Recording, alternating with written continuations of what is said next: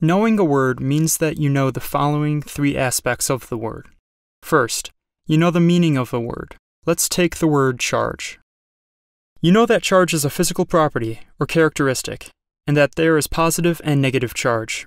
But what you might not know is that charge can also mean something else. For example, it can mean the amount of money you have to pay, or when people say that someone has done something wrong or illegal. Many words have various meanings, or at least shades of meanings, and ideally, you know some of them. Second, you know how to pronounce a word correctly. This includes the pronunciation of vowels and consonants, and the stress pattern. An example here is the word atom. The word has two syllables, atom. Usually, only one syllable is stressed. So which one is it here? It is a, and the tum syllable is not stressed. Third, you should know the form of the word.